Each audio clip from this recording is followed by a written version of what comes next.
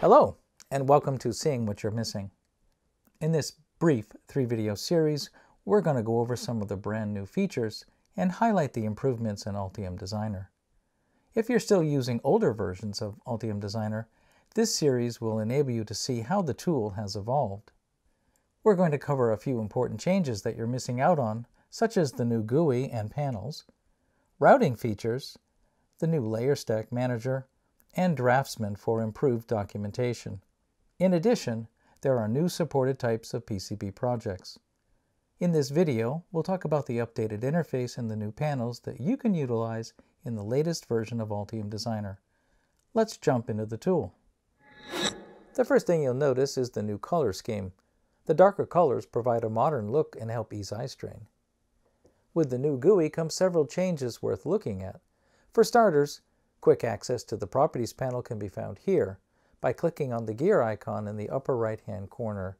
Here we can make edits and customize the tool to suit our needs. You can switch back to the lighter color scheme if you'd like. Just note that you'll have to restart the tool for this change to take effect.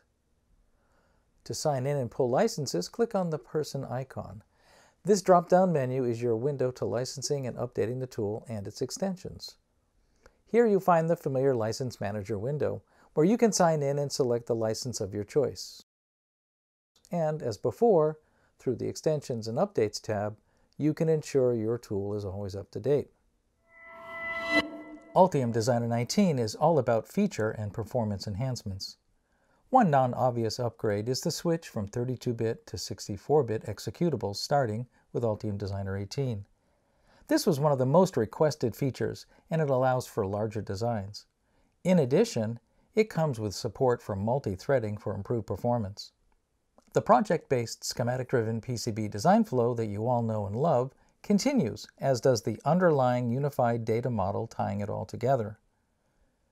Altium Designer maintains backward compatibility with designs captured in previous versions of Altium Designer. So what, other than performance and the look and feel, has improved? Let's take a quick look. In older versions of Altium Designer's components could be edited by double-clicking and opening up a separate window that restricted the rest of the tool until it was closed. The Properties panel, which you can find through the panel button, is the new solution for editing component properties without breaking the flow of the rest of your project. If you look at the schematic with nothing selected, you can see the sheet information. Through the Properties panel, you can change the grid or snap distance and even alter the color of the sheet. Selection filtering is one of the most powerful tools of the Properties panel. Using the selection filter, we can narrow the scope of what we select. With all objects selected, the tool will select everything in the design.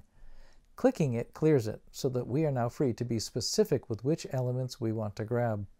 I often use this selective filter to limit selecting tracks or vias when editing in a crowded section of the PCB, to avoid having to multi-click on possible selection options when the filter is not set.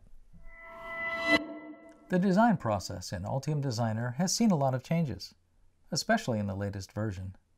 The Components panel replaced the Libraries panel, providing the user with a fuller view of components. In addition, the very powerful Manufacturer Search panel allows for fine-grained searching for and bringing in of new components to the design. The active Toolbar provides quick access to the tools we use most. Let us take a quick look at these new features. The Components panel offers full details of the selected components, component comparison, and a filter-based parametric search capability for managed components. It functions much like the Library panel, but provides more information and in a single view. With schematics, it is used for placing components for various sources. We can add integrated libraries to the triple dot icon and the file-based library preferences window, where you can add, enable, or disable libraries. The Manufacturer Search panel is a powerful tool for bringing new components into the library. In this panel, you will find parts through a generic type search or the manufacturer's part number. Numerous parts here can be used and edited if necessary to suit your needs through the Properties panel. With this surface mount resistor, for example, we can edit the instance designator, change comments, and edit parameters and pins for this component. Another new feature that has improved the design process is the Active Toolbar. This provides a quick access to the most common functions in the schematic and PCB views. It is customizable and an immense time saver. Hopefully you're getting a feel for what the newest version of Altium Designer is capable of, as well as how it can improve your workflow. In the next video, we'll do a deeper dive into some of the new and improved Altium design features.